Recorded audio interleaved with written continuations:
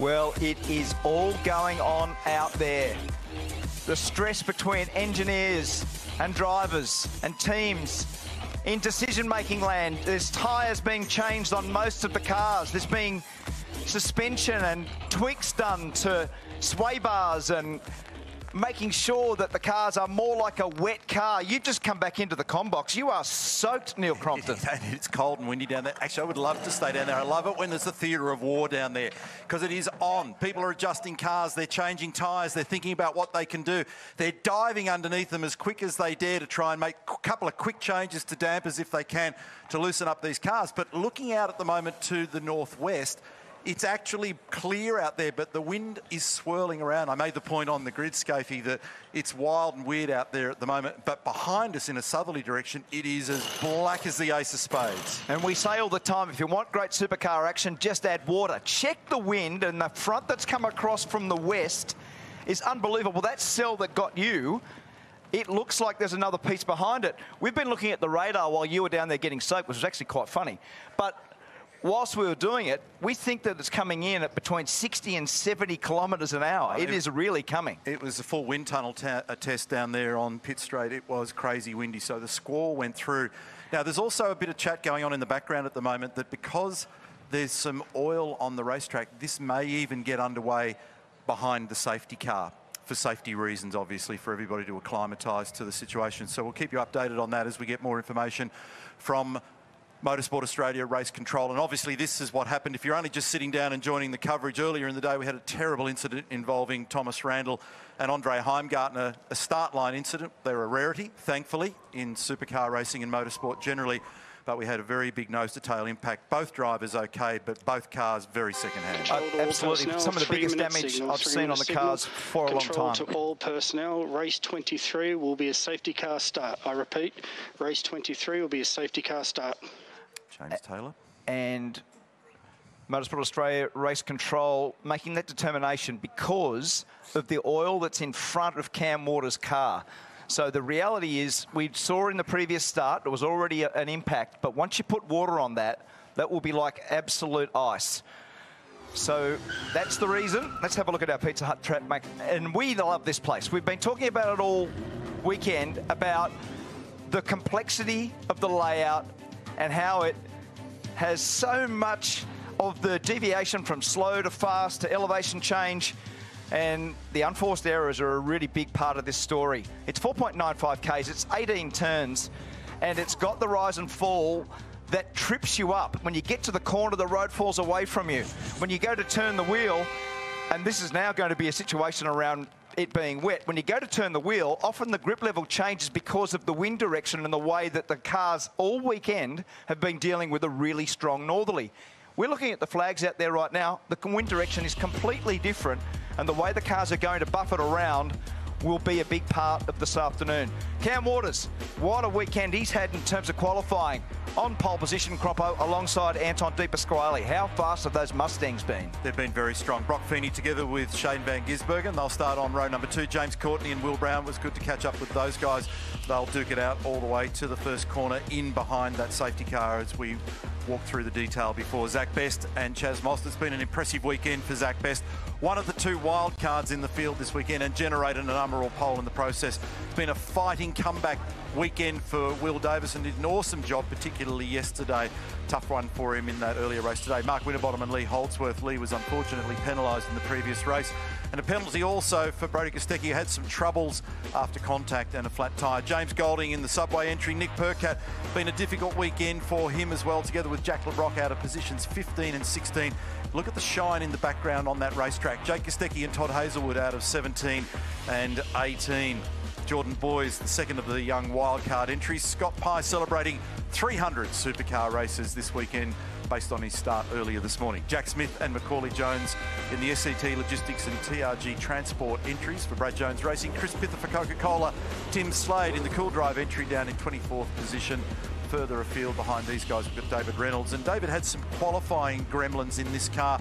It didn't have lock lights or shift lights in that qualifying session. His race pace he's happy with, but qualifying clearly something of a disaster. So when those little tools that I spoke about in the previous race are missing from your repertoire when you're trying to put together the perfect lap, it's very damaging. Safety car proceed, 80 kph. So they'll be in behind the BP Ultimate safety car. You can hear James Taylor in the background just walking everybody through the detail on the race management channel. There is the Mustang at the front of the field. Mark, any time that we see the mirror shine on the racetrack, you want to be on a wet. They'll all be on wets. They'll have the high-intensity rain lights switched on as a result of it at the rear of the car. But it will be like ice out there because it means there's a film of water on top of the asphalt.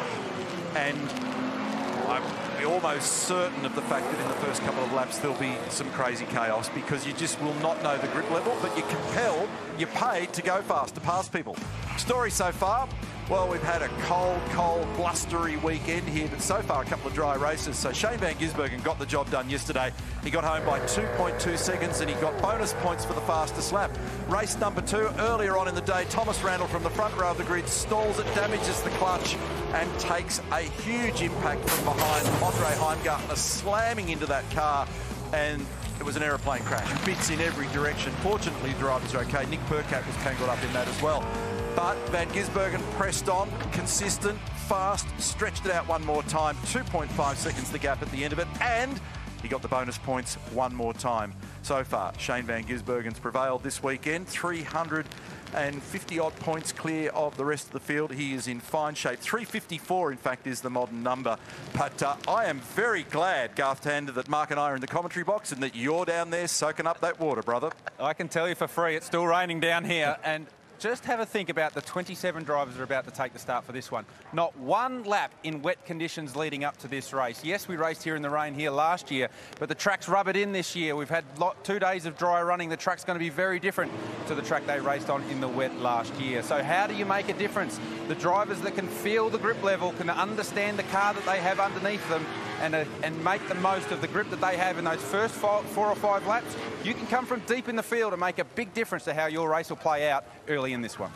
Thank you, Garth. And there's wet tracks and then there's wet tracks. And when we ran here on the Saturday last year, it was damp, but it wasn't wet like this is. So when you see the plume from the back of the cars of those Dunlop wet tyres channeling and throwing up that water behind, which is picked up and thrown further afield by those rear wings on the car, you know that it's pretty heavy wet. And if you're down the order, one of the things that does happen here, if you're in the first group of cars, the vision bonus that you get is massive.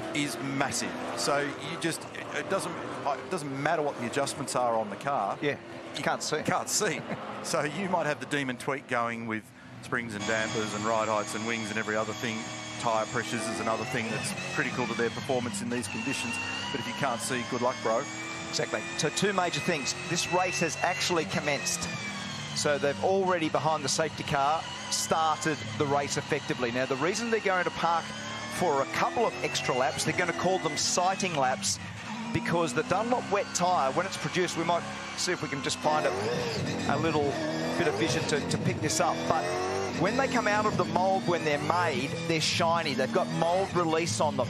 And they've effectively got a shiny surface that needs to be worn off slightly before they're properly in the groove to race.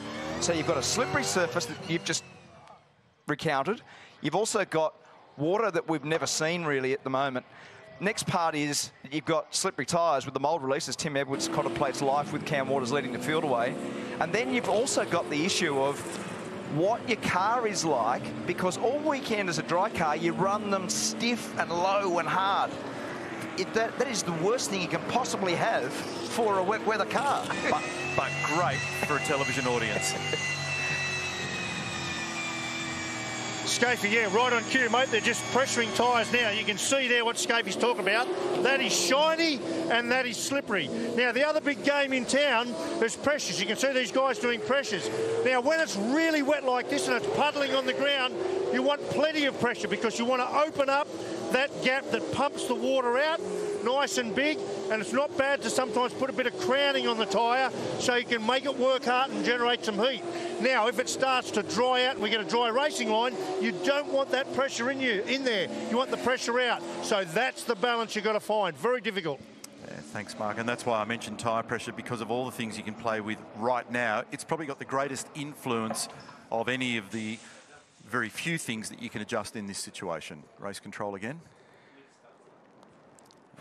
James Taylor, together with Craig Baird in the background, the driving standards advisor, they're administering a large group of people. They're in fact right next to us where we're broadcasting from at the moment, and they've got a very high-tech race control centre there with giant screens. They also see things that we don't see, and they obviously analyse data and pictures as well that they get from the cars. And there's a shot. Control tool, safety car, lights out at 13.5. Return to pit lane this light, please. So that's on the race management channel that everybody up and down the pit lane is tuned to. So all of the crew chiefs, team managers, team owners, they're onto that. The engineers are onto it, and they'll advise the drivers of the situation. So they're all working pretty hard out there at the moment to try and channel some water where they can, to try and create something of a groove. And they've now got something of a feel for the way in which these cars are behaving, but they're doing it at walking pace. So when they actually get stuck into it, things will be very different. So what will these cars be like, and how bold do you want to be? Now, also, one of the key points here, there will still be the compulsory stop that we've been speaking about. So they still go through the same procedures and process that you would normally do when it comes to dealing... Alteration. Please extinguish lights at turn 12 to give you more time to come in. Lights out at turn 12, please. Right there. That's turn 12. So they still have to get on another set of tyres, and that's why Larko was able to get down there before and show you how shiny those tyres were, and some of them won't be roaded. Take note. And they'll be messing around with the tyre pressures on those as well. But that is scary, slippery looking out there at the moment. It is scary, slippery. That's a very good explanation. The next part that's wild is when you do the CPS that you've just made the point about, you probably have to do it early to get yourself out of the train, because the visibility is the issue. I reckon there'd be a lot to be said today for fresh air running. Yep. You know, as to get the best visibility, which will be, that's almost a silly statement because visibility would be terrible even on your own. Yeah. But the best possible visibility. But the other thing, and we've all seen it, especially the greybeards in the game, sometimes if it stays heavy wet like this, and I reckon it's going to for the race, the longer you're out there on the wets, the more heat you generate and the more you find the groove. And you actually, it's a mental groove as well as just what's going on technically with the car. Yep. So I wouldn't want to push that stop too late, because I don't have to deal with cold tyres that are shiny at the back end of the race. No thanks, that doesn't sound like a heap of fun. No, exactly. And the tram tracks will be the keys at the start. So the lead car will have the tram track. You need to park your car in that groove. Green flag here, green flag. It's going to get exciting here, folks. Don't go away, because we have got a heavy wet track at the bend. Off the pole position, Cam Waters tippy-toeing, trying to get 650 horsepower to connect to the road. And now we get under green flag racing. And imagine what life looks like when you're about 10 cars back. It's a brownout on the screen. You cannot see. And look in the background at just how terrible that is. And the cars still reach well north of 250 odd kilometres an hour in these conditions. Turn one, where do you brake? Who's around you? How aggressive do you lean on the car under brakes and through the right-hander at turn one? They've actually done a very good job as a group to be able to get through there. Brody Kostecki's made one spot. He's come up to 12. It's still Waters over Dick Pasquale and Van Gisbergen as they tippy-toe. They try and find where the grip is. They'll be short-shifting between the low and the higher gears to try and look after and manage the wheel spin as much as they can. And you do not want to lock a brake, so they've got more rear brake bias going here at the moment. You don't want the fronts locked, because then you can't steer and turn the car. Here comes Shane Van Gisbergen.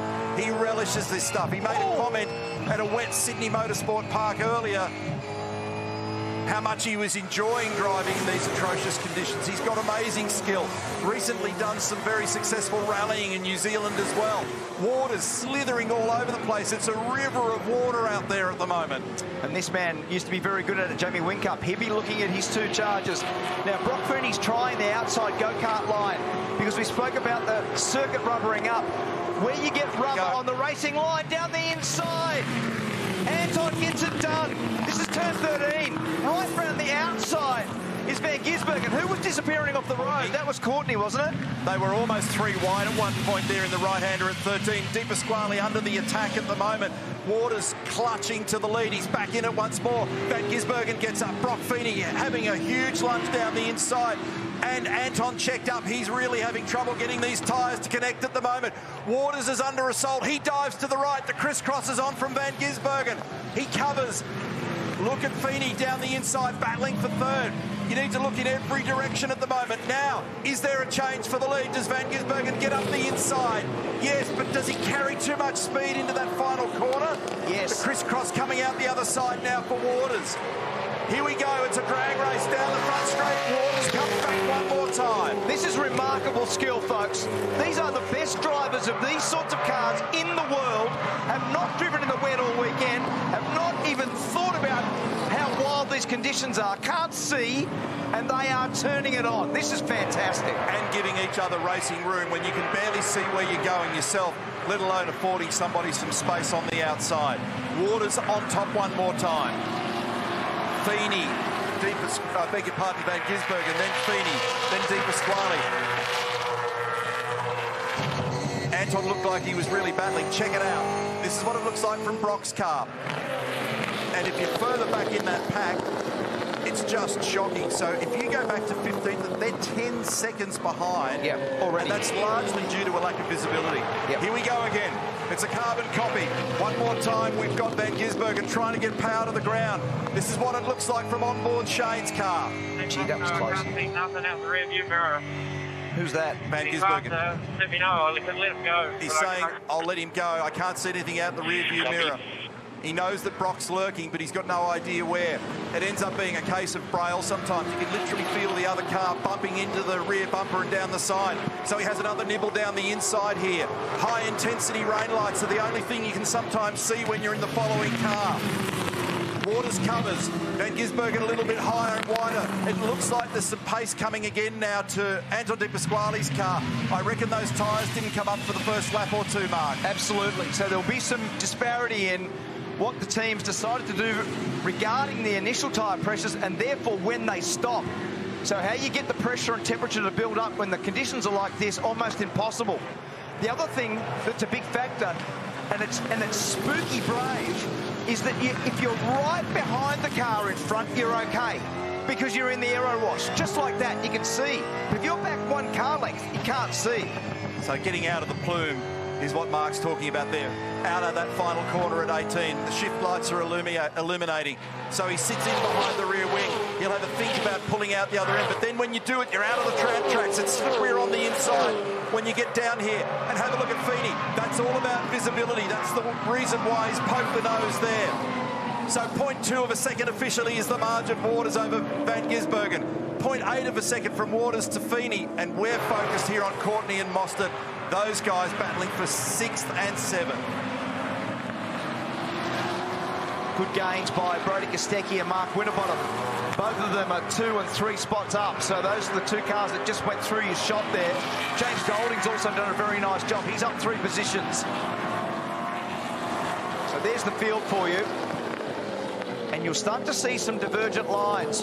The problem that you have when you start to be a pioneer and go out wide or do a different line. And here we go, up the inside. Can he get the nose of it, Maid? No.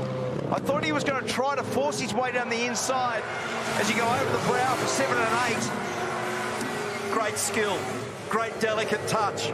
We're looking at top-class operators, as Mark described before, and there's nothing between the top 4. And Waters is the pioneer that Mark described a moment ago, and he's slipping and sliding everywhere, and now Van Gisbergen tries to round him up in another direction, runs wide in the process. He may lose a spot to his teammate, and he has. Brock Feeney jumps up 1 spot in the process. That move around the outside, he ended up getting the painted curve, Neil. And as soon as it burst into wheel spin, it almost made it into the grass. So a significant error at that point there for Van Gisbergen. He's going to try to sneak his way back down the inside of his young teammate. And Brock is using classic wide go-kart lines at the moment, searching for anything on the track that resembles grip. That's Will Davison. It's all going on out there at the moment. James Courtney's gone faster in Sector 1 than anybody else. James Golding fastest in Sector 2. on this lap. Here comes Will down the inside of Mostert, who looks like he's battling for grip at the moment, and running wide, Will Brown. But gathers it up, doesn't get onto the grass. If you do run on right now with the amount of water out there, it'll be very difficult to get back on. Will's going to get down the inside here. So, Waters, 0.5 up on Feeney. There's a little bit of a spread in this part of the pack. What an awesome shot. Where do you break? Fantastic. How do you sort it out down here at the end of the straight? And every time you put your foot on the brake at the bottom of a high-speed straight like that, all four corners of the car are snatching under brakes. You're locking the front temporarily, and then you release the brake pedal, and then you're locking the rears, and then you lock the fronts again, and then you lock the rears. You literally wrestle the car all the way into the corner. 100%. And it's total skill. It's unbelievably innate. Every factor, all the steering weight, through the seat of your pants, through every single part of it. Even he's gone. He's gone, and he's taken him with him. So, and is he going to bog this thing? Does he get out? So off Feeney the road off. also for Feeney. So there's action everywhere out there at the moment. Will Davison has gone off. Brock Feeney has gone off. And that's the margin, first, second and third. So it is still Waters, Van Gisbergen and De Pasquale. What a race. And trouble for the MSR cars. The truck assist cars have got together at 6. Jack, all right? Looks like there's something on the road down there. Everybody off the road at that zone. Fastest car on the track is James Golding. He's 1 second faster than the leaders on the last lap. Hazelwood said he took out LeBrock on the radio a moment ago. What a race. So, 0.2 of a second is the official margin between these two, between Waters and Van Gisbergen. And what skill. Dancing these cars off their fingertips. Driving in the wet in these conditions is not about physicality, it's about mental capacity. And when you get to the end of these races, particularly the long ones in these sorts of wet conditions, you are mentally destroyed. Totally. Because the difficulty involved in trying to sense everything that Mark was talking about. Jordan Boys off the road, one of the wild cards between 14 and 15. Brought up what little dust there is around the edges. LeBrock off one more time. This gives us an indication of how crazy slippery it is out there at the moment. And Cam Waters has been the guy at the front for the majority of this event. Has had to lead the way. And that is immensely hard. You don't know how much grip you've got. As I said before, using all your sensory perception to try to understand what goes on and how much grip you've got. See what Shane did then. He leant on the front tyre. He was completely clear of the throttle at turn 3. And he was actually... how's the amount of water on the screen? And how slippery that thing looks at turn 5. So he snow-ploughed those front tyres through 3. And he's also searching high and low at the moment to try and get some visibility. And he's in search of grip. Actually, let's just wind this up. Hold on, Shane. Wind this up and enjoy it, folks, because this is supreme.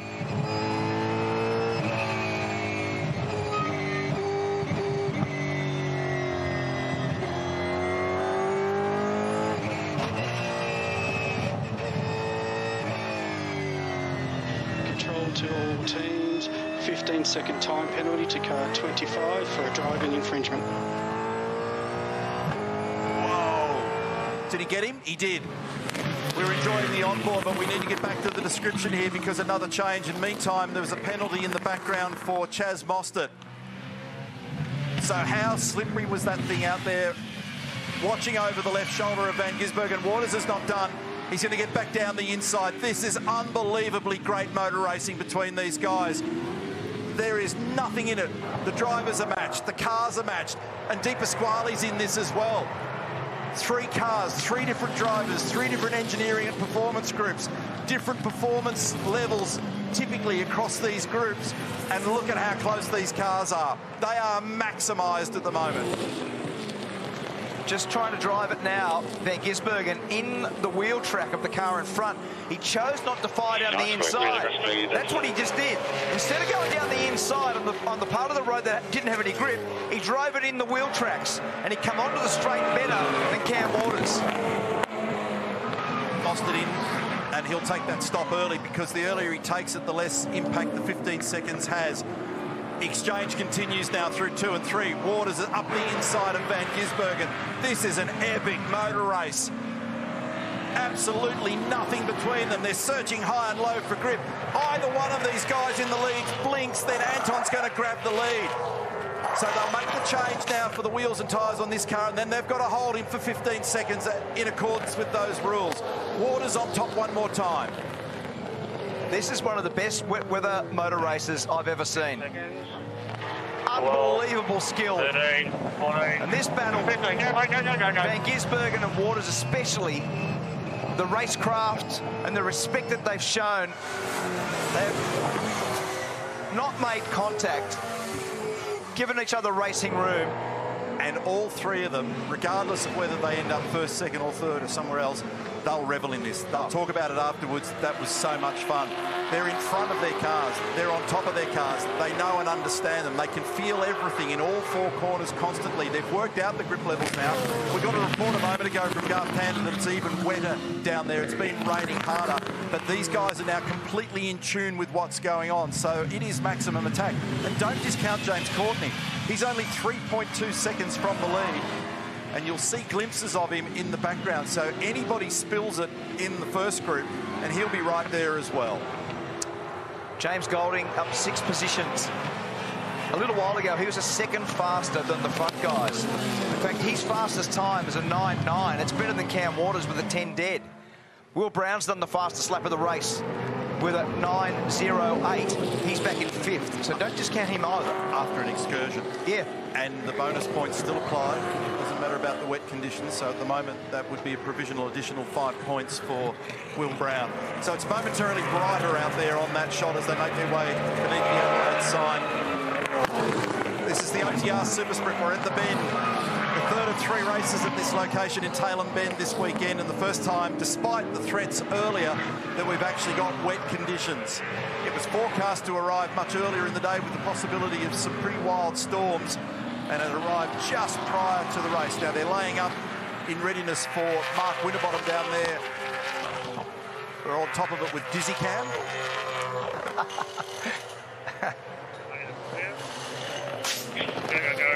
Job done. Now, the other thing to bear in mind in these conditions, and we saw it last year, that pit lane with the concrete surface, by comparison to the racetrack surface, is so slippery. I wouldn't be surprised to see somebody overshoot or a little error trying to pull up. Fastest car now is Brodie Kostecki, so Will Brown's teammate has done an 8.7. That's almost a second faster than Cam Waters in the previous lap. Flag car 56. Jay Kostecki's got something happening with that car, so a mechanical black flag for that vehicle. Now, this is the other thing. Some people are also going to have the typical vision woes. They no longer have the filament heaters in the screen. It's a polycarbonate screen in these cars. They've got tear-offs on them, and they've got an anti-fog film on the screens as well. But when you're inside these cars and you've got such an incredible amount of temperature coming from underneath the floor of the car and the firewall and the exhaust system, you've got the transaxle in behind, there's heat everywhere. You can't make horsepower without making heat. So often, and this car doesn't actually look too bad, but often you'll get into different cars in these conditions and it's like staring out from the inside of a fish shop window. It's just wet and horrible. You can't see anything. Yeah, very true. David Reynolds up 13 positions too. I didn't say that before when I was going down the totem, Garth. Given the lateness of how this rain came, a lot of the teams wouldn't have had time to get the lights onto the inside of those plastic polycarbonate windscreens. So that's why we're seeing so many cars struggling with vision. Some teams may have predicted the rain and got it on there before they went to the grid. A lot of teams were scrambling while they were out there changing those tyres and getting ready for the rain. And speaking of vision, Zach Best is shown in pit lane right now, and they have pulled that car out of the race. The windscreen wiper isn't working. The wiper motor has failed, and they've decided to park up Zach Best in these conditions. No wiper, no play. Yeah, smart call. Be very easy to damage $500,000, $600,000, $700,000 worth of race car in these conditions. Now, Scott Pye's come into the pit lane. Fastest lap of the race now belongs to Will Davison at 2:08.4. They're a long way from those the dry lap times that we saw. So this is the Newlon entry of Scott Pye. There was a little bit of damage on that car in the last one. Check out the wheel spin as he tries to drive that off. Even with the pit lane speed limiter engaged and the 40k limit, it's still hard to walk the car away. And one of the real things about understanding the grip level, because to your point, by now the drivers are up to speed, have been able to understand where the grip lies, whether you you run a wide line, a narrow line, wherever the really bad areas of curb usage, for instance, it's all important. But when you put a fresh new tyre on the back, it changes completely again. Shane keeps on hunting high and low, up and around. He's searching for grip. He's looking for anything that will give him a turning or drive advantage. So he's going to come up on the outside here in a somewhat awkward position at turn 14. He'll look to undercut, and he does. He tries to stick the nose down here before he gets to 15. So far, so good. The two of them have been oh so close, but there's been no ugly contact. Gentle fanning of the throttle as Cam tries to find traction against that wet tyre. He locked the brake, he's run wide, he locked the inside front, and that's an invitation for Shane. Now, he managed to keep it on the racetrack critically, but we saw it bobble and knew exactly what was going on. You saw that it was ploughing, he released the brake to get the steering back and drops a spot in the process. So what Cam's got to do now, don't go out there, this little mistake was one of the ones where Van Gisbergen's been using that tram track. He's been using the tyre track of the car in front. Little mistake there. All of a sudden, he has to go out onto the smooth, shiny section, and he was able to get away with it. And when it happens, swear at yourself, because we're only talking a few millimetres too late on the brake and maybe a little bit too much clamping pressure, and it stops that inside front tyre and momentarily makes the car bobble and carts it a metre or two further down the road. And it's all it takes when you're driving at the limit. And that's all it took for Waters to drop that spot. And you're filthy with yourself when it happens. No doubt, absolutely. James Golding's drive, I can't rave enough about it. He's up 6 spots. On the previous lap there, he just did his fastest lap. It's almost dead on what the leaders are doing. So David Reynolds, man of the match so far, up 15 spots. Slade up 11 spots. Brodie Kostecki and Golding both up 6 positions. 1.2 seconds is the margin now between Van Gisbergen and Waters. It's a 2-second blanket across the top 3. Shane Van Gisbergen, Waters and De Pasquale. Courtney's just dropped off ever so further, Mark, so it's 3.2 seconds now between Anton and James, but it's far from resolved between James and Will Brown, and Brock Feeney's still lurking back there as well. So far, very few people have taken the opportunity to grab their tyres. The first driver in the queue that has is Mark Winterbottom, and there was a penalty for Chaz Mostert. He's done it as well, and for Scott Pye. So Team 18 have done it early, and they're looking for the benefit of hopefully trying to come through later on a warmer tyre.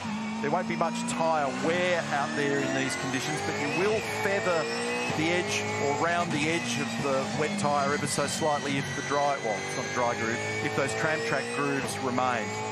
And the square edge of the tyre, the sharp edge of the tyre is what delivers the grip. And in the spectrum of wet tyres, the Supercar Dunlop wet tyre is a very hard one, and it's had to be over the years because we don't have an intermediate tyre by choice. So it runs across all kinds of racetracks, all sorts of temperatures, all sorts of abrasion levels, and it's very hardy. And we've seen particularly at Bathurst how long it's run without having to pull it off the car. But it is a very, very hard wet tyre, and it's a real challenge to drive on. And in fact, I'm amazed that the top runners have pushed so hard, so mistake-free for so long. Oh, totally. Yeah, we've been absolutely wowed by their car control and their mastery of these sorts of conditions on this tyre, on this surface, and with no previous wet running at all. Hazelwood off the road, down at the bottom end of the track, leading into turn 12. So there's a fair bit of damage on that one. I heard Todd, I think he was apologising to Jack LeBrock, but we didn't really see what the issue was between those two cars, but I did hear him apologising and may have actually run into turn 6 a little bit too fast. You can see Van Gisbergen now he's got that visibility.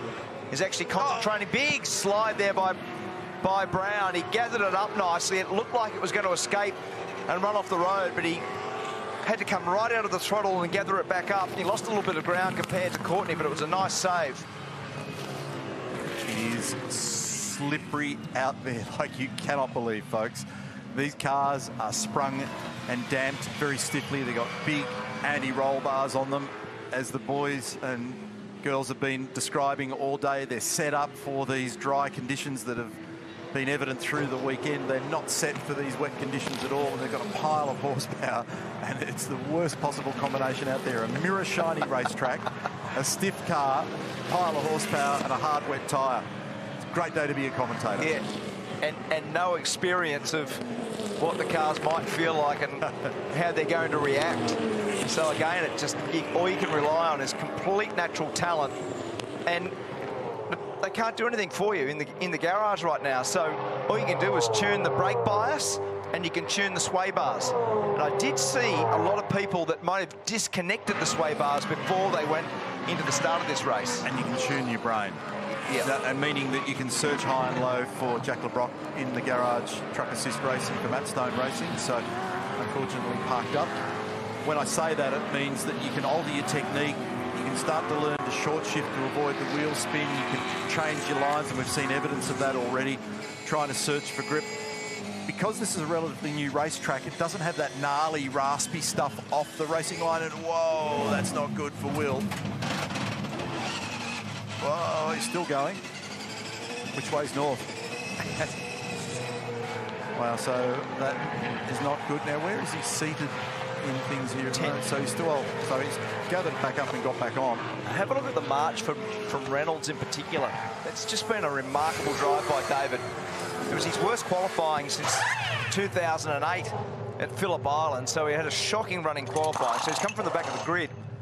Yeah, so he told me that he had those troubles with the dash, and that really hurt the cause. So Macaulay's struggling to see. Garth explained before that some of the teams didn't get. I mean, in different organisations that I've been with over the years, it was mandatory. Didn't matter what, unless it looked like it was absolutely zero chance of raining. It was always in the protocol in the pre-race check to make sure that you had the anti-fog going. Let's go to Larko. Crompo as Macaulay Jones just departs there now. So anyone that stops now puts wet tyre on. A little bit of game in town here. I think it's unlikely it's going to dry out. We're a bit past halfway through the race. But look at your radars. Look out the back here, just behind the complex here. It opens up, right? The crowd's going to go over fairly quickly. Question is, will we get a dry line towards the end of the race? Could you put on a slick for that one stop? Brave. Don't count it out. Oh, Larko, please. How about Look at your radars. Please. Yeah, but don't be fooled. So I mentioned it on the grid. So the surface wind is one thing, but the weather that got delivered in the end actually came from the south. So upper level doing different things. But Larko, if you want to have a crack on a slick, I'll go and grab a car. Yeah. Be my guest. Yeah, exactly. And Gisbergen's now got 3.7 seconds. Poor old Larko, we've shut him down. That's him just... Sorry for him now. I know. Reynolds, 16 positions. Golding, 6 positions. Brody Kostecki up 7. Tim Slade up 11. Chris Pither up 7 spots. We're doing some really high-quality drives through the field today. David Reynolds, as we said, from the back, is currently 9th. Anytime that you can come from the back of this field and get into the top 10 in those conditions, you have driven superbly. Well, it underscores the talent. Yeah. Because one of the things that the wet typically does is that it's a bit more of an equaliser. It's a little less car technical, and it favours a little bit more of the driver stuff. And you can see it's still raining over there on that part of the racetrack if Brody and James argue the case. These fellas are battling for 4th and 5th. So Brody's up 8 spots as Mark detailed those that have been moving and shaking in this one. That's heavy wet out there. If I missed Di Pasquale going off, Di Pasquale was 3rd and he's currently 6th. So we've just looking at those numbers, it's not a timing error, but I reckon he's actually lost 3 or 4 spots. There's been a couple of occasions this week where I've been fooled. We can see Anton out there at the moment in the train, where transponders have obviously been faulty and they've not picked up on the timing, and then they've reappeared. But we can clearly see him. But you're right, he's not where he was. Shane's now got 4.3 seconds, so he's starting to head off in the distance here, and the fresh air's helping him. So he's not in that battle with Cam Waters now, and he's out on his own doing his own thing. But remember, he's yet to stop. So when do they take that stop? We've got 10 laps remaining at the moment. This is what it looks like from Feeney's car. there's been numerous cars off the road because David Reynolds has dropped a heap of spots also. Yeah. So's Golding. So there's been a bunch of cars off the road on that last lap. I wonder if it was related. Look at this, check the viz. How'd you like to stay committed to the throttle? And that's what it is. Right-hand side there for David Reynolds, and it's had a fair nudge at the front as well. So he's actually battling to see too. It's crabbing down the road. There's something, it's broken a front steering arm or something's hanging off it because it's looking very used. It's got that used look. Second hand. You're saying it's not going to buff out? No, I don't reckon it'll buff out. It definitely won't. 2.4 seconds. So that margin that I spoke about just flip-flopping a lot between Van Gisbergen and Waters here as well.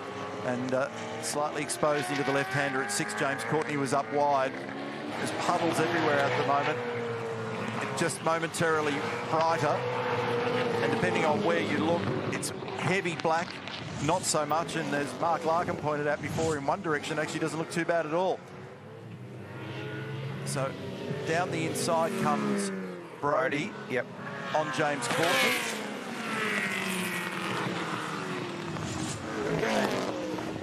Passes down the inside quite nicely. That one was nice and uneventful, which when you're in a wet race like this is exactly what you want as a driver. Di Pasquale followed by Courtney, followed by Feeney now up the inside. I'll tell you what's weird is Mostert is actually the first car that's pitted now. So with a 15-second penalty, he's gone and passed Mark Winterbottom. A lot more rain. There seems to be a lot more aquaplaning now. See, that was James in the background. We're still seeing raindrops on the... And that's what happens. There's rain, there's rain. We've got to try and hang out to the end of the race. Just stop by the end of the race. Yeah. So James actually probably telling us what we needed to know. He feels like there's more aquaplaning. So I reckon it's a little bit what Larko was alluding to before. You'd be fooled into thinking because the light levels are changing and it does look clear off in one direction that things might be getting better, but the track's not saying that at all at the moment. There's a knockometer. High-tech knockometer ready to be deployed. Here we go, is the bang. So that's David fully locked up into the back of James Golding. So that's the mystery. We were trying to work that out before when they'd made so much ground. Have a look how far off the road they are, and that's just visibility. Yeah. That would just be pure visibility. Wouldn't have been able to see where the car in front was. What a shame for both, because they were both steaming along really nicely. And for young James Golding, who's only in his second event with Peter Gibberis at Premier Hire Racing in the Subway car, he was really showing the skills that we know that he's got. And David's out there with a car that's limping. It's got steering damage, it's got front end damage, and it looks profoundly evil to drive. Look at how much right-hand down it is trying to get it into pit lane. So it's got half a turn of lock. As it crabs down pit lane at 40k, it's got half a turn of steering lock to drive it straight. So have a look how misaligned the front wheels are with the rear wheels. So significant comment. Slow down.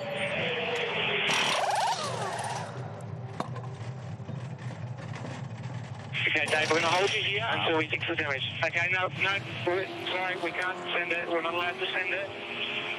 No, so yes, it's too damaged. Yeah, that's over and out. Meantime, battle continues on the left side of screen. Van Gisbergen's got a 5-second margin now over Waters. Brody Kostecki's fought his way onto the podium, and the battle continues here with Anton, who early in the race really had his hands full trying to get that car to hook up, and then looked a bit stronger, but I've been looking around in all directions and listening to other comms. You didn't get to the bottom of what happened with Anton? No. So he was running third, and he went a long way back down the field. And that's Shane coming up now. It's a lap Hazelwood. And he completely sidesteps, so Todd just gets well and truly out of the way. And that's what you're saying. So on that end of the track, it actually looks really nice and clear, doesn't it? That's where Larko's Bow Desert view comes from. Well, that's what Larko was trying to sell to us. Which was good. He was trying to sell the possibility of the energy, but I reckon the dry track could be about Wednesday, 4 o'clock. Probably a bit late for this.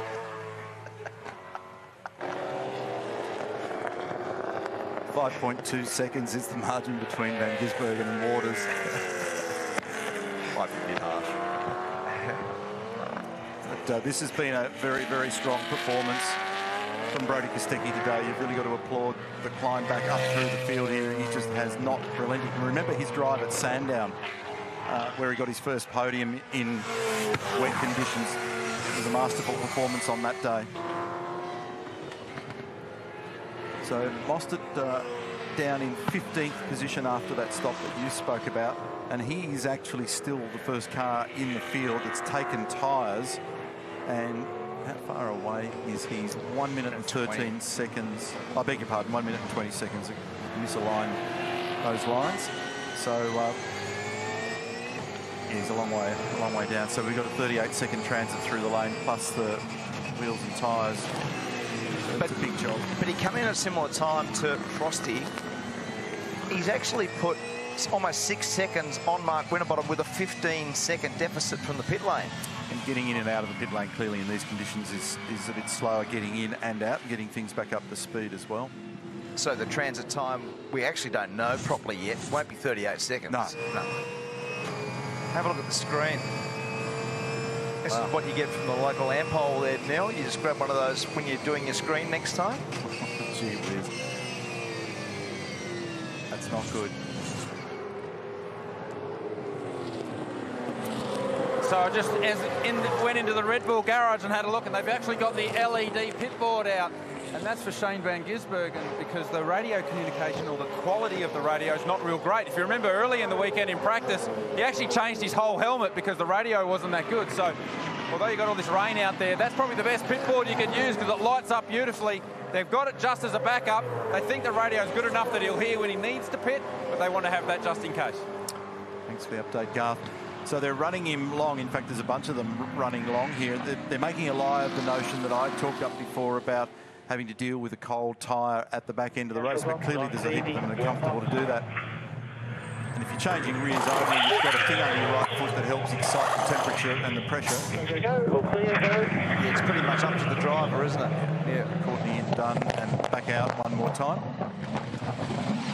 Now, I think we've actually got to the bottom of the Di Pasquale off, hearing that it was down at the hairpin, and this is on board. So he comes through the fast left-hander, tries to get it stopped. Those wheel tracks are now gone, and he's gone. So where he went to turn in, there were originally wheel tracks there, then it just become complete ice looking. Is that Courtney also? So they all went off down there, didn't they? There was 3 or 4 cars. Was that turn 6? Yeah, into turn 6, yeah. Yeah, that look, maybe there was something on the road down there, or it might have been momentarily wetter, or somebody carted some junk onto the road, but that one was a bit weird, wasn't it? So that explains it, and that gives us a precise understanding of why he suddenly dropped out of contention. He's sitting in 6th at the moment. But the march forward by Erebus generalists continue, remembering that Will Brown was off the road at one stage, which we called. He's back up into 4th position there at the moment. And what it's going to do near the back end, and teammates like, for example, Kostecki and Brown are going to have to sort out when they stop. 96, loose items in the cab. Loose items in the cabin, mechanical black flag 96.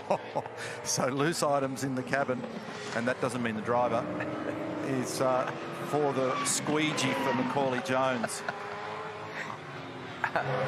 Boys, I'm just going to get out of the sun here because I'm going to get sunburnt, so I'll just stand over here. Loose items in the cab. Do you remember Shane Van Gisbergen did that a couple of years ago at Bathurst? And I recall they banned being able to do that back then, so I'm surprised that team didn't pick up on it. Now, yeah, OK, I overstepped the mark thinking the track's going to dry out. I'll cop that one.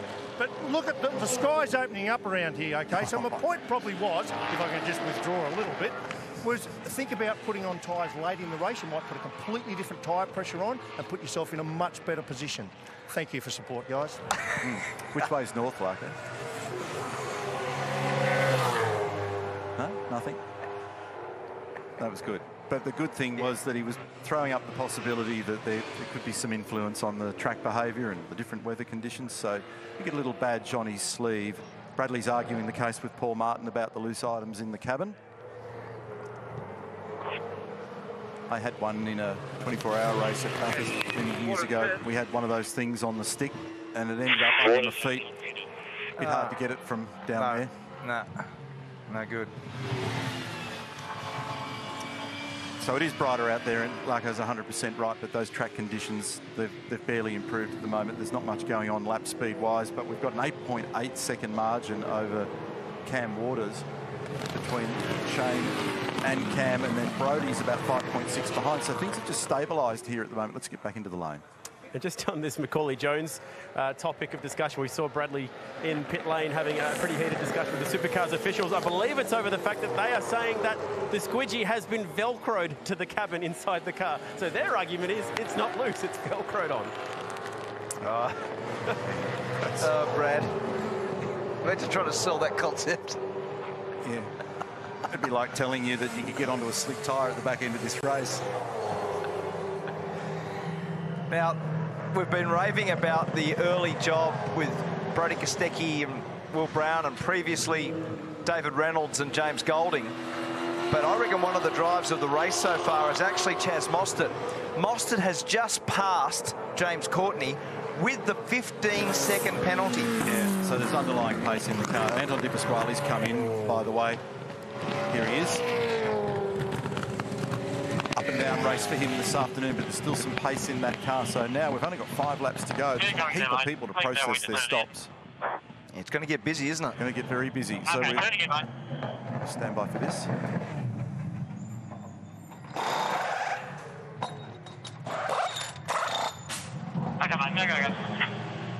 All look pretty neat. You can see as the car pulled up, the negative camber on those front wheels on Anton's car, which if it was heavy wet like this in ideal circumstances, you'd want to knock a little bit of that camber off the front of it and stand up and get a little bit better braking and potentially even tyre performance, because there isn't the same level of tyre distortion because the load's not going through the tyre. So here is Mostert making the ground that Mark spoke about just a few moments ago on James Courtney at turn 6, and that's where we think that Anton went off a little bit earlier on the replays. The Bunnings Trade power pass, and Mostert beautifully down the inside. Now he benefits here from that early stop. You get a lot of warmth in those tyres, and he'd be well and truly in the groove. Things might be getting just a little bit better out there because Brodie's actually just gone quicker in Sector 1 than anybody else, and all the drivers in the top 4 so far have just done personal bests in the mid-sector. So hang on, it'll be sunscreen any tick of the clock, Larko. 100%, mate. I had to come in out of the sun. I'm going to get sunburned. Now, listen, let's have a look at Anton's left rear tyre. This just came off the car, so this is the working tyre. And Compe talking earlier. See there, you just see a little bit of radius on the edge of that mould there, so that needs to cut really hard. So that won't cut as well. Still plenty to pump water through there. I'm interested in the temperature. That's probably, I'm guessing, 30 degrees centigrade.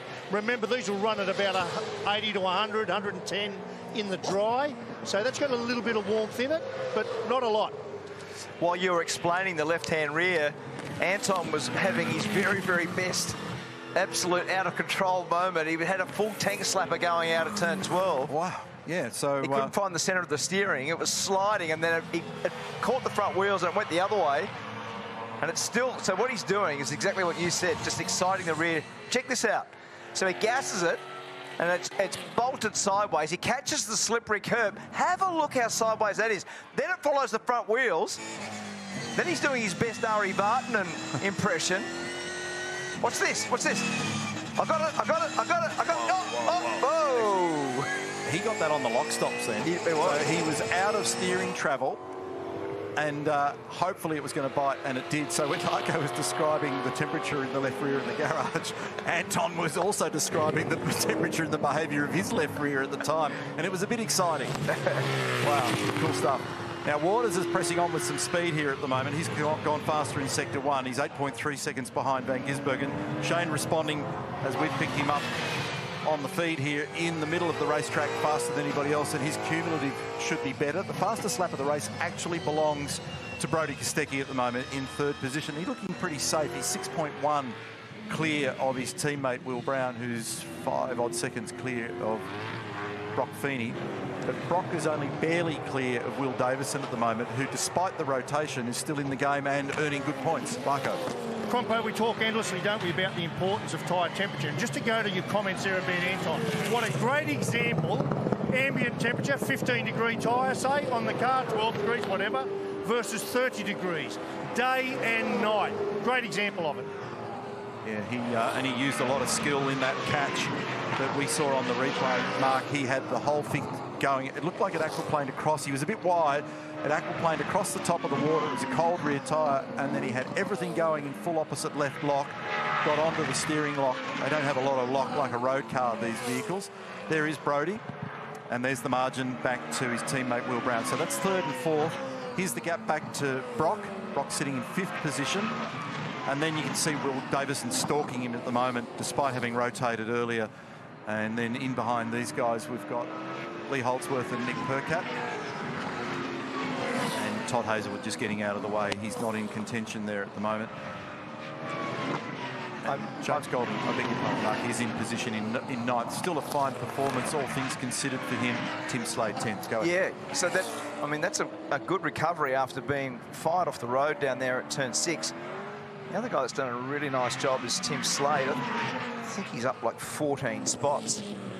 So very nice plod through the field, because these sorts of conditions, you spoke about it on the opening lap, no visibility, trying to just get to the end of one of these events without running into the car in front is hard enough. So a beautiful execution. There'll be something in all of this for Tim and those fellows at Cool Drive to unpack and learn about what's going on with their car, because for it to be battling as much in the dry as it is, for Brendan Hogan, for Matt Nilsson, and when he's with us, and he's a bit unwell at the moment, so a shout out to Mirko De Rosa, who normally engineers that car. There's something underlying that they haven't got quite right at the moment. It's shining in the wet, but it's not showing so much in the dry conditions. And sometimes that can give you a little bit of a clue as to trying to figure out what you need to do to smarten it up. Now, they're laying up at the Red Bull Ampol Racing team in preparation, and drivers will be warned about how slippery the conditions are in that pit lane. They've left it so late. There's 2 laps remaining, and there's a heap of people. 11 cars in my reckoning, and damage on the front of the Middies entry for Bryce Forward. 11 cars in my reckoning that haven't taken their compulsory stop.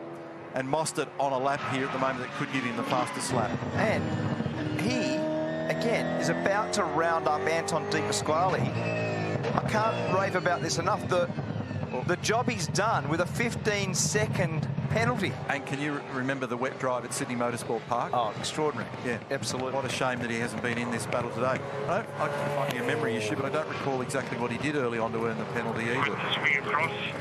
It was a driving infringement early. He had contact with another Chaz Mostert early. I don't know who he bumped. No, but I'm just wondering who it was. I knew he bumped someone. That was the penalty. I was at Will. All right, so Will Brown, Brock Feeney, Lee Holdsworth, James Golding in, out, done. The other guy that's done a great job, Croppo, is Jordan Boys as a wild card. He's hasn't really settled yet because he hasn't done the stop, but he was up almost 10 spots, so that's a nice job as a wild card. Inexperienced, 20 years of age, and he's been able to get through very nicely. Brock Feeney battling to stop it then and get it to the first corner, wasn't he? Wow.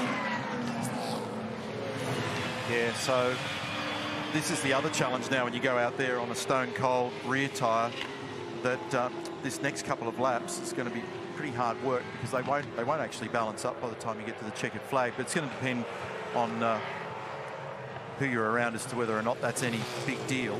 But Will Davison now on target to potentially get the fastest lap. He's gone faster in Sector 1 than anybody else. So wild ride here for Jake Kostecki. He rotates it. This might make defence. It's so far off the road. Lucky it spun so violently, because it looked like it was going to make those tyres off the back there. Here's the leader.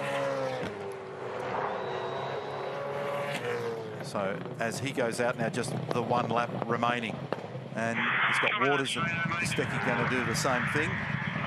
Will Davison is going to do exactly the same thing. So in they march. Van Gisbergen, Waters, Kostecki from first, second and third in the race. Keep it in gear, mate. Swing around the DJ.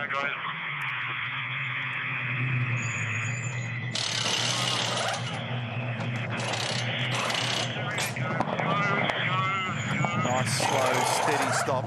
No panic. That was less haste, more speed, wasn't it? And nice looking stop there for Tickford as well. There's some pretty evil cars out there for the next lap, Mark. Certainly will be. But as you said, at least when you're in the driver's seat and you pressure those rear tyres up massively, which is only going to do a very short period of time on the car, and as the driver you can burst them into wheel spin and excite them, which generates a fair bit of temperature reasonably quickly. It doesn't happen immediately. So it's 7.8 seconds between this man on screen here, Shane Van Gisbergen, and Cam Waters. And the word came through that was Mostert and Will Davison at turn 6, where the aggravation was earlier on, while we were looking every which way. So this guy's going to do it again. And you know the crazy thing? I'm looking at the fastest lap in the race, and guess whose name's alongside it at the moment? Yeah, exactly. Shane Van Gisbergen. So that means potentially 15 bonus points this weekend.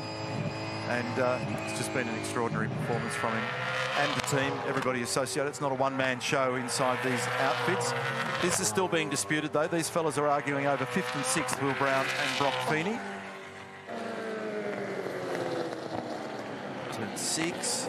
They just barely pull them up down there, and it's a long, long, long wait before you get to the very late apex down there. And Brock looking to try and round him up in the process.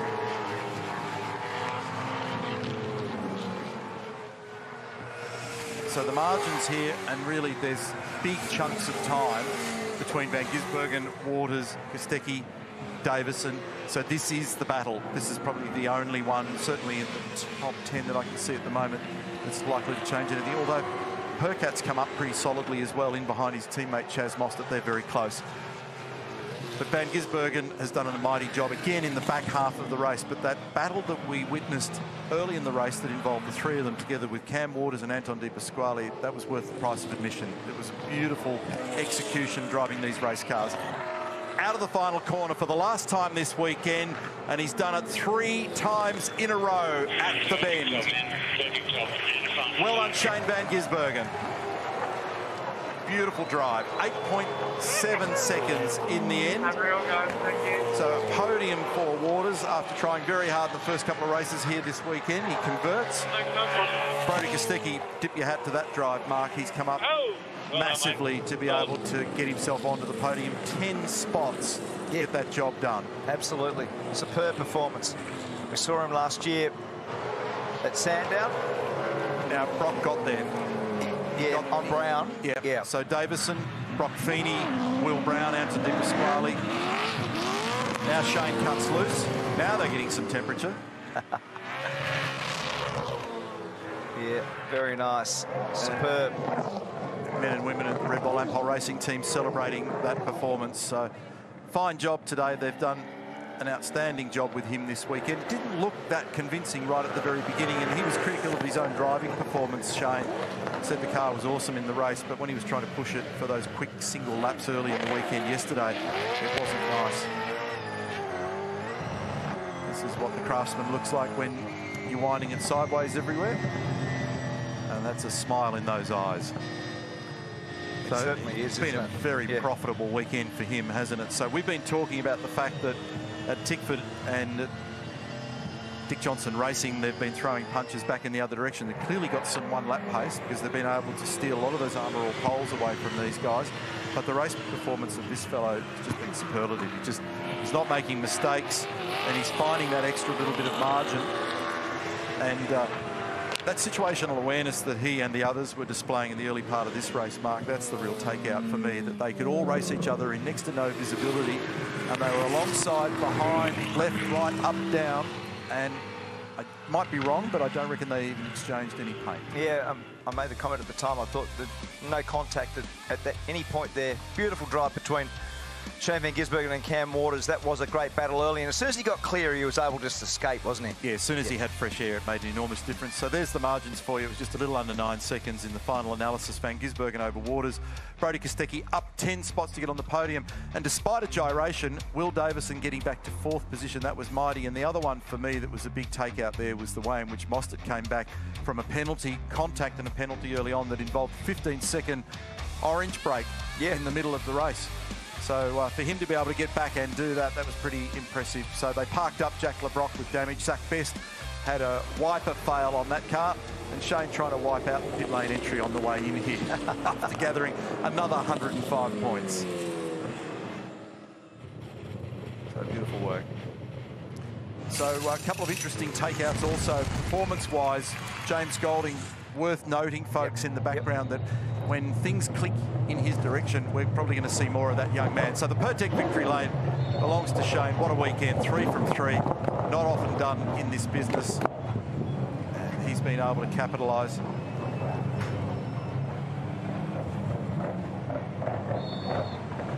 We talk about round points because the teams, that's how they assess their performance. Can't get any better than 3 wins and 3 fastest laps.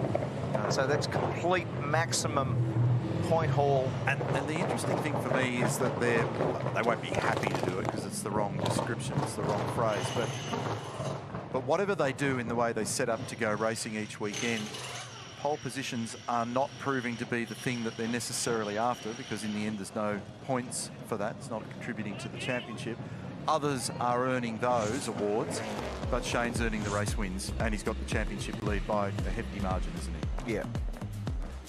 So look at those conditions there. So it caved in just prior to the race start. Think about what it's like out there in those mirror shiny conditions with 1.5 tons of supercar and racing at somewhere over 250 kilometres an hour. Supreme skills today, and very well done by Shane Van Gisbergen, who's with Jess. Well, he's dominated Pertec victory lane here this weekend. The racing room and respect out there between you and Cameron Waters this afternoon was inspiring. How much fun were you having? Oh, that was awesome. It's always good, you know, racing someone who's got nothing to lose and he drives hard, but respectful as well. Yeah, it was awesome. But once I got in front, I struggled a bit with no train tracks to follow and then pulled away. But what an awesome weekend. Can't thank the team enough. I've struggled with feeling in the car all weekend, but it's been super fast. So I have to thank these guys because I've been struggling. But man, it was an awesome weekend. Just talk to us about how treacherous the conditions were out there, how hard the visibility was as you were trying to follow, and how you had to just be patient and wait for Cam to maybe make a mistake. Yeah, well, it was interesting because I had more grip when I was behind, and as soon as I got in front and I lost the train tracks, it was so hard to know what I had. But yeah, the car was really good. I lacked a bit of front, but I had mega rear, so it sort of made up for it. But yeah, I'm sort of speechless. Like, I didn't expect to go that well here this weekend, so thanks so much to the team. Perfect points all. Congratulations. Thank you. Cheers. We'll grab a chat now with Cameron Waters, who did a supreme job out there this afternoon and certainly earned his money. Cam, congratulations. We loved every minute of the exchange between you and Shane Van Gisbergen. Just talk us through it. Yeah, I had a lot of fun at the start. Yeah, cool battle with Shane, and I think it was Anton on one of the shell cars, so it's really cool. I knew he was a little bit quicker, but I just had to try and stay in front of him, and then yeah, just braked off the dry bit on the wet bit and locked up and let him through, and then he's just a bit quicker, and then yeah, my screen fogged up, so I was just trying to get it home. Just talk to us about that mistake and how hard it is and how challenging it can be when you've got a guy like Shane Van Gisbergen stalking you all over the back of you. I don't really care who's behind me, to be honest, but it's cool then when you can race Shane like that, and you know he's going to have a crack all the time, and you know you give it back to him and he loves it, and yeah, just had a lot of fun then. Just spew when I made that mistake, but yeah, the screen fogged up anyway, so I was probably a bit wounded, but that's all right. He was a bit quicker, he deserved it. Well done on the performance this afternoon. We loved it. Thanks. And Brody Kostecki on the podium for the second time in season 2022. The team erupted. Yeah, congratulations. How does it feel to be back here on the podium? Yeah, it feels great. You know, it feels like an eternity to the last time I had one, so it was great to you know, get one for the whole team. And yeah, we've had really good car pace in the dry, but unfortunately we weren't really able to turn the tyre on in quali. So it's great to repay the whole team with a podium to finish off the weekend. It's definitely a lot better than you know, where we've been running the last 2 races. So yeah, it's bloody awesome. Talk to us about the conditions out there this afternoon and what you learnt. Yeah, I was, you know, when the rain came, I just started sort of rubbing my fingers together. So I loved the rain, and the car was actually quite good in the rain as well, which was kind of a surprise. So, yeah, the guys did a great job on the pit stop, and George did a really good job of managing me out there and making sure I didn't run off too many times. I had a few off, so sorry, George. But, yeah, it was just a great race, and, yeah, everything went together pretty smoothly. Congratulations, Brody. Enjoy the celebrations. Thank you, I will. Will Brown just down here celebrating Brody Kostecki's podium, but a 7th and a 6th for you today, Will. Nice rebound for the team this weekend. The results weren't there the last couple of events, but this has been a strong one.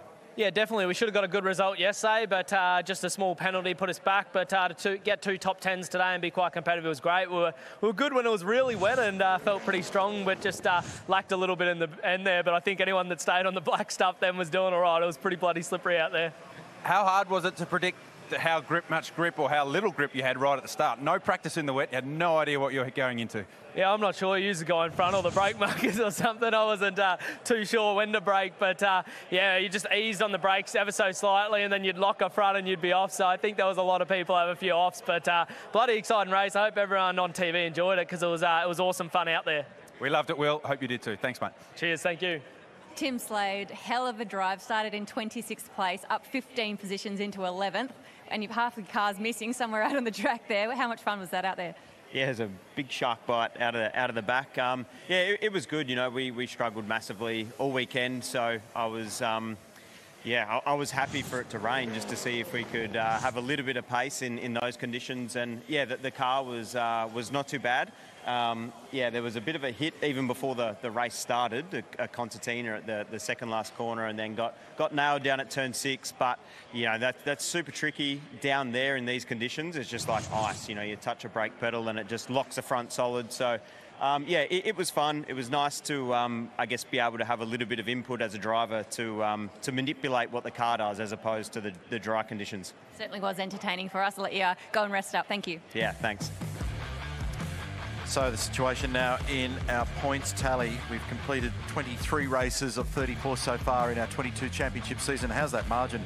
It's out to 393, but there's been some changes. So Cam Waters has now moved up into 2nd spot. Anton's dropped a spot based on what happened. And looking further afield, Brody Kostecki's come up into 8th position there after that storming drive onto the podium today, the first one since Sydney Motorsport Park earlier in the year. And Andre Heimgartner, obviously, is a very sad weekend for them because of the damage on that car. He's dropped a spot back into 9th position.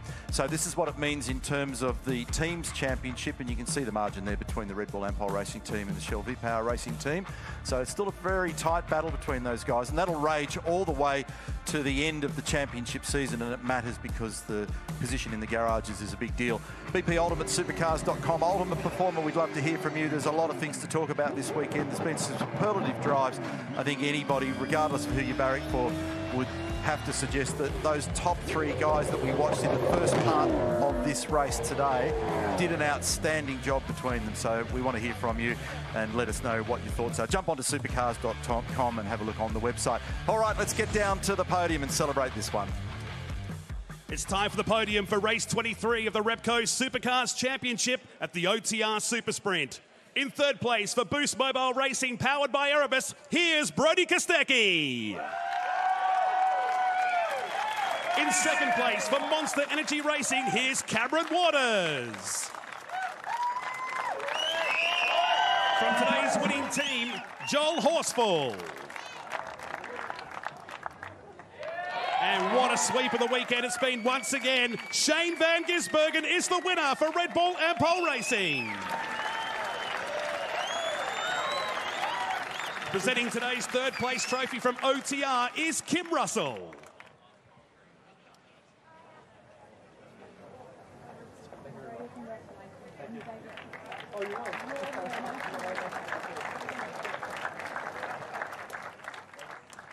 Presenting today's 2nd place trophy, also from OTR, is Default Duploy.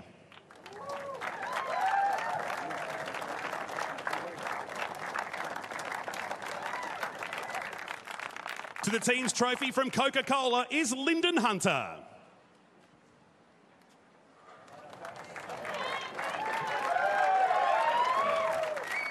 And presenting our 1st place trophy to Shane Van Gisbergen is Kim Russell from OTR.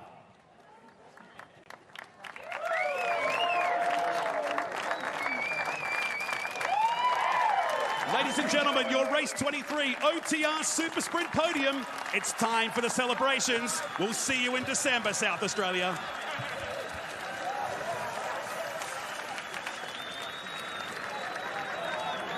Well done to the boys.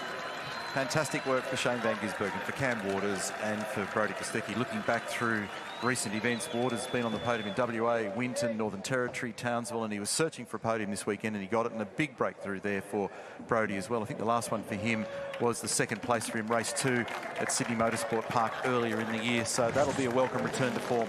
Boost Mobile highlights now for our final race of the weekend at Tailem Bend. Started under the BP Ultimate safety car in a mirror, shiny, wet and greasy racetrack. They did a couple of siding laps, which was actually part of the active race. And then we got some green conditions and off we went. And it was one heck of a battle up front. It, at times, was genuinely extraordinary. We had 2 and 3 cars wide constantly, and an exchange going on between Cam Waters, between Shane Van Gisbergen, between Anton De Pasquale. Brock Feeney was getting there on occasion as well. They crisscrossed up, down, in and around, front, back, sides, every direction, and it was fantastic motorsport, very enjoyable. Ultimately, though, a little mistake by Cam Waters, and that was enough to change the complexion of the race. Eventually, once Shane was able to clear and he got some fresh air going around that car, off he went into the distance. And you can see, even late in the race, when it started to get a little bit better in terms of the drier grooves, not dry, but drier grooves, it was still pretty wild out there. So an outstanding performance for Van Gisbergen. He's marching away with the championship.